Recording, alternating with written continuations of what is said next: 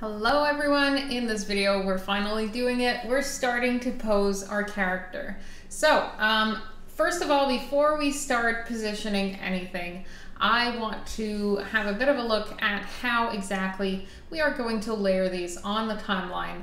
So across everything, probably a good idea while we do this to make sure that we have our timeline a little bit longer. So at this point we can probably just take this tab here and drag it over to the bottom, just so we have a longer timeline.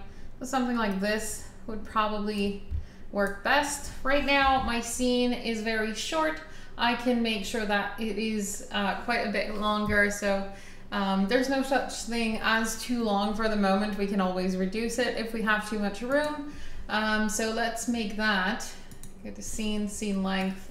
Let's make that about 350 frames for now, and we'll adjust if need be.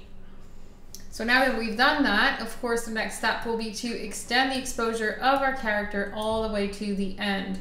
So you want to go all the way up to that last frame and press F5 on both your character and your reference for the character as well. So once you have that, what's next? Well, we are going to have to start posing these different positions over across multiple frames. So we kind of need to start planning that. The thing with posing a 360 character is you don't want to have too many frames creating the rotation for the 360. For instance, between those two poses, you don't need 30 frames between those two poses. No one will ever need to have that much flexibility inside of the pose because it's going to be hardly a millimeter between the frames, basically, and the different positions. So instead of doing that, we're going to try to make those instances a little bit shorter, but concise and with precise posing. That way we can always rely on the in-betweens to do the job if we want to have something that's a little bit in the middle of those two instances. So we have our front pose right now, and we want to try to have even numbers between those different poses, meaning that between the front and the quarter front, I want to have the same number of frames that I have between the quarter front and the side, and so on. So it's a good idea to not forget that in harmony, when we start our scene, we start it at frame 1, not at frame 0. So usually what I like to do is I'm going to copy this first pose. So usually good to do it from the collapsed timeline, copy that and go and paste it at frame 10. And this is where I'm going to start my, my posing. So I have frame 10 over here, and if I go all the way up to frame 20, I have 10 frames, including those right here. So if I set a keyframe down over here, this would mean that I have 1, 2, 3, 4, 5, 6, and then I reach the middle position, 7, 8, 9, 10, 11. So I can actually go and start that at frame 10. One way that we could do it, if I set down a keyframe over here with the exact same position as on my character. So one thing I can do, if I just add a little drawing here, I could have my frame front at frame 10, and then going further, I could have this one at frame 20, 30, 40, and 50 over here. And this would give me basically a middle position at frame 15. So the middle is going to be the in-between of those two poses. One other way that you could do it as well is by having 10 to, let's say, 21, and then you would have 2 middle positions. And sometimes having 2 middle positions can be a little bit easier to kind of swap between Z depth going from one to the other, but we can do that as well with just the middle method. So we would have our breakdown position here at frame 15. We would have a middle position here at 25, 35, and 45 here, which is giving us a 50 frames to do the entire rotation, which is pretty decent considering that you're gonna have a bunch of poses over here to the breakdown and a bunch more over here, which gives you plenty of frames to choose from.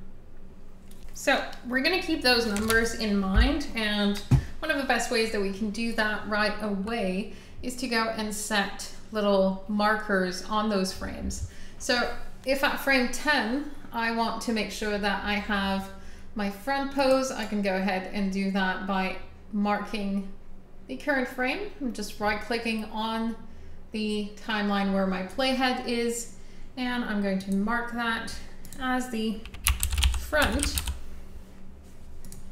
I don't necessarily need to mark the breakdowns right now. If we want to do so, we can add it later. That's going to be fine.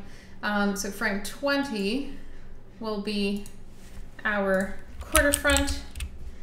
We'll have another color just to differentiate them. At frame 30, we'll have the side view. Let's give it a bit of a green. Okay. Frame 40 will be our quarterback.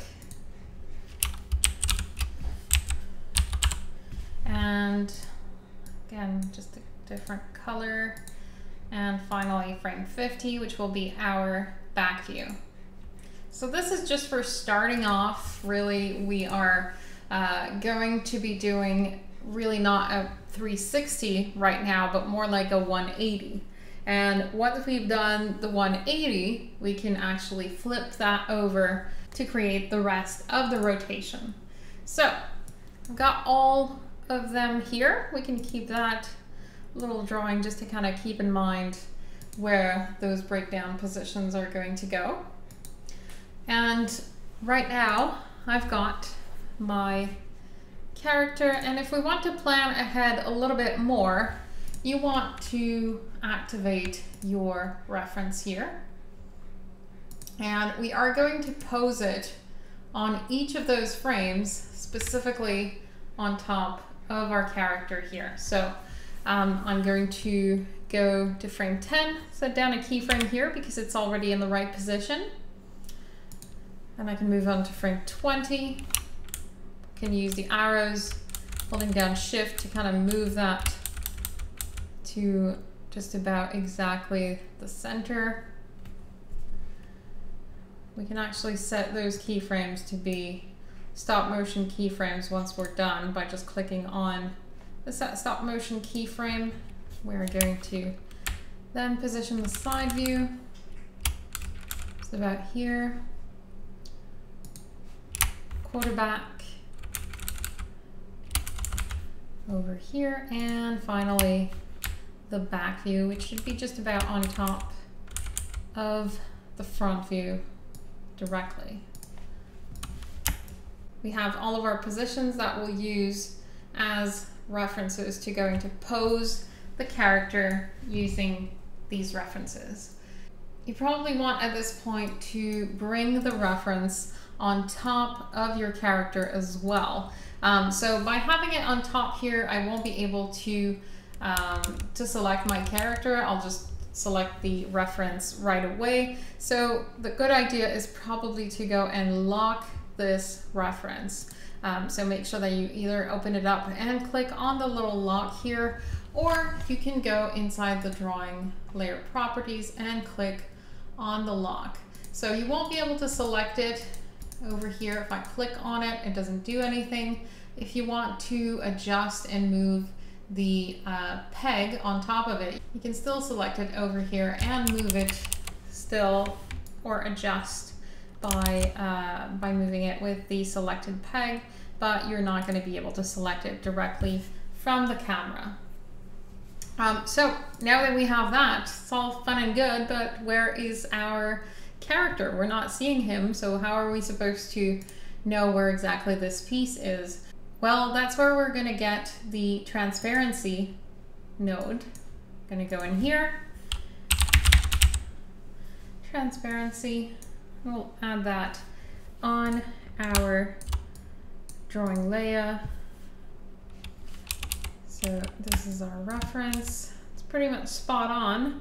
So now when we get to this point, we'll get to see both pieces, both the reference and the different pieces of our rig down here. So we'll be able to match these up much more easily than we would just doing it by eye. So we're gonna get started on that in the next video. See you guys soon.